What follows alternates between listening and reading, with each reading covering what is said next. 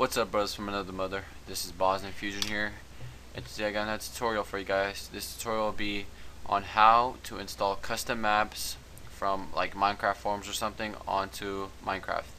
So let's get started. So what I'm going to tell you right off the bat is everything will be in the description. Well, no, nothing will be in the description except the map I'm going to be downloading, so if you guys want to play that one.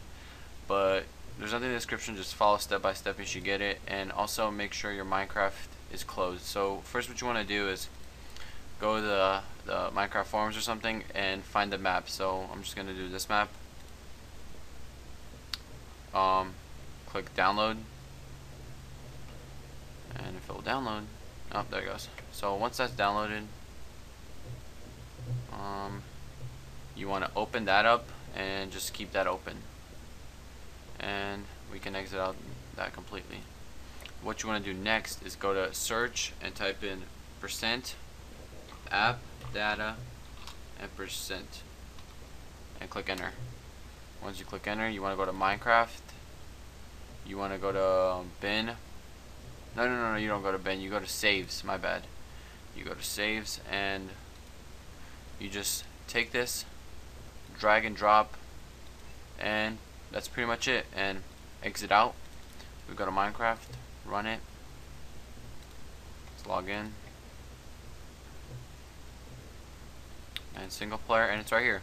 So show you guys it works. Yep, there it is, and there's the map right there. That's where it starts. So yeah, pretty easy tutorial. Hope you guys enjoyed it. I think everyone should get this unless something happens, but if anything did happen or you messed up, just send me a message and I'll try to help you either through the comments or a private message or something. But yeah, this has been, hold on, let me fix my thingy bar right now. So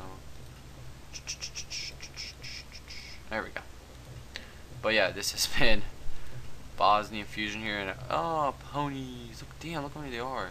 But this has been Bosnian Fusion here, and hope you guys enjoyed the tutorial.